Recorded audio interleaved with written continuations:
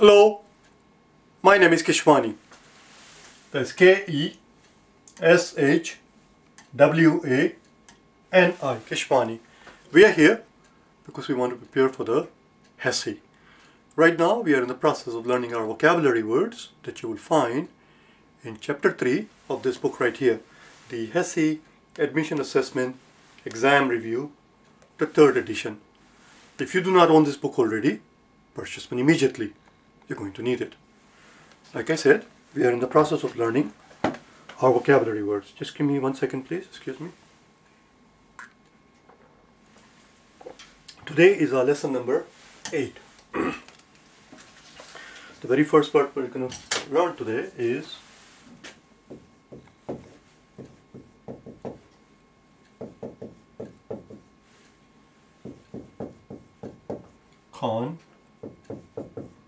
contour.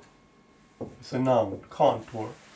And before I forget it, if you also need help in the math portion of the exam, we have already solved every single math problem from the book that I just showed you, the HESI Admission Assessment Guide here. If you need help with the math, all the math problems we have already solved from this book. They are all there from day number 1 through 50. They are there for you to avail yourself if you so choose to do. In addition to that, if you need extra help, more help, there are 80 more videos in the series of TEAS. And the math on the TEAS, as you know, is very comparable, very similar to what one encounters on HESI. Let's get one. Contour. What does contour mean? Contour is an outline. It's an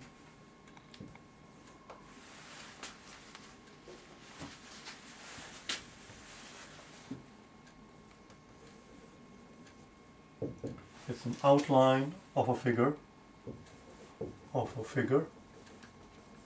or a body, or a mass. The synonym of contour would be,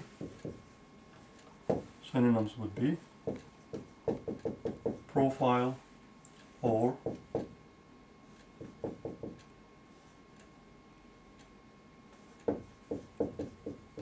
silhouette. Profile or a silhouette. So an outline of a body or a figure, whatever the outline might be, that's called the contour, the silhouette, the profile. Let's learn this word, shall we? Silhouette. Let's learn it. Number 37.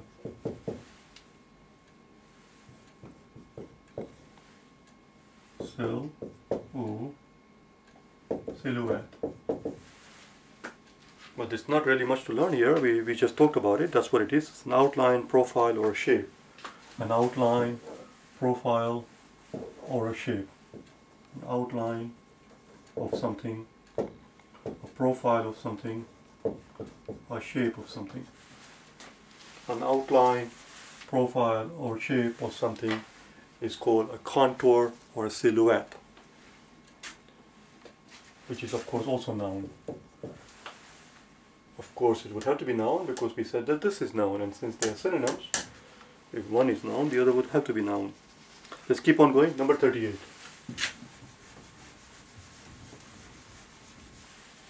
Number 38. Number 38 is a strange kind of word, a word that I had never come across before, but it's in this book, and apparently it is used in the medical field, which is why it is in this book, and the word is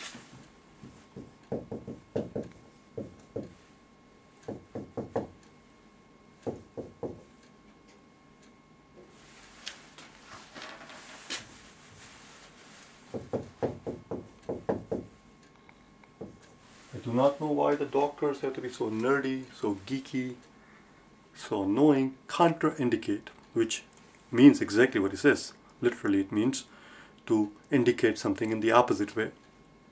To indicate something in the opposite way, because the prefix here is contra and then indicate, as in to show something opposite. So that's the literal meaning. If you were to dissect it, that's what it means literally. How is it used? How is it used in the medical field? Contraindicate.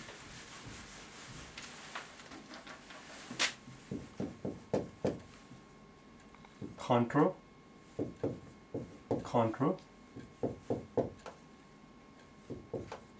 indicate.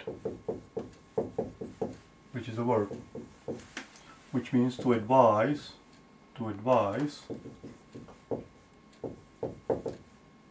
against something. So don't do it. Don't do it. It's not a good idea.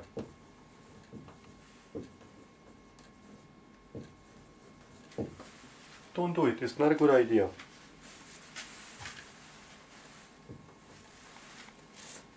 If your doctor tells you don't do it, it's not a good idea. If he advises you against doing something, well, that's a contraindication. That's the contraindication. That's the noun. Let's put it down.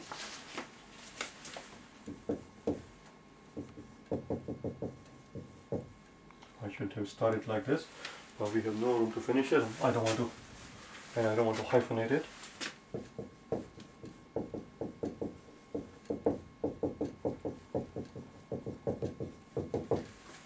Contraindication is a noun. Contraindication is a noun. For example, you might say that he postponed his trip. He postponed his trip to, or where do you want to send him? To China. He postponed his trip to China because his doctor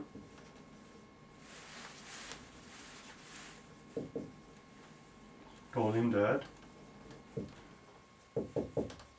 he postponed his trip because his doctor told him that his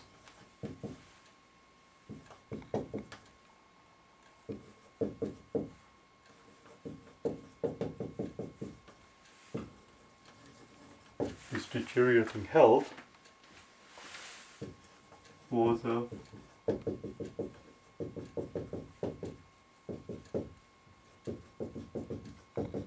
contraindication for a long trip. And I hope and pray to God that this sentence actually makes sense. I will hear from somebody if this is a nonsense. If this sentence is not structured in a proper way, I'm sure somebody would tell me. He postponed his trip to China because his doctor told him that his deteriorating health was a contraindication for a long trip, was the reason for him not to do it. It was not advisable. Contraindication is a reason why something should not be done. Contraindication is a reason why something should not be done. So his doctor told him that because his health was deteriorating, taking a long trip would be, that is a, because of his deteriorating would be because his health is deteriorating, that's a contraindication that he shouldn't go on a long journey. We shouldn't go on a long journey. Let's move on to the next one.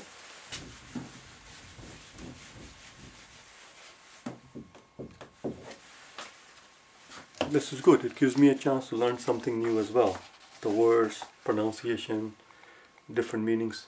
Sometimes you know these words as they are used in the plain English language, but they have certain nuances or different meanings in the medical field, and that's what we are here for. The next word, I just want to learn this word here because of the spelling.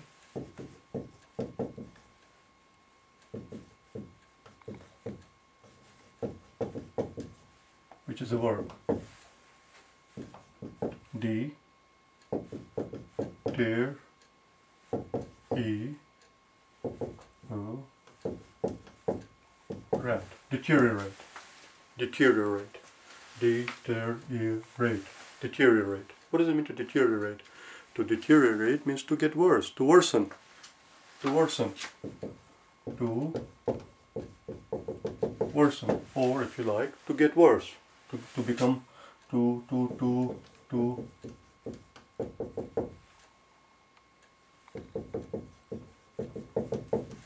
degenerate, to get worse, to get lower in quality, to get lower in quality, or character, or value. To get lower in character or value or quality means to deteriorate, to get worsen. Do you understand? Did you have a talk with him? Yes, I did have a talk with him. How did the talk go? Well, it started out fine, but soon it degenerated.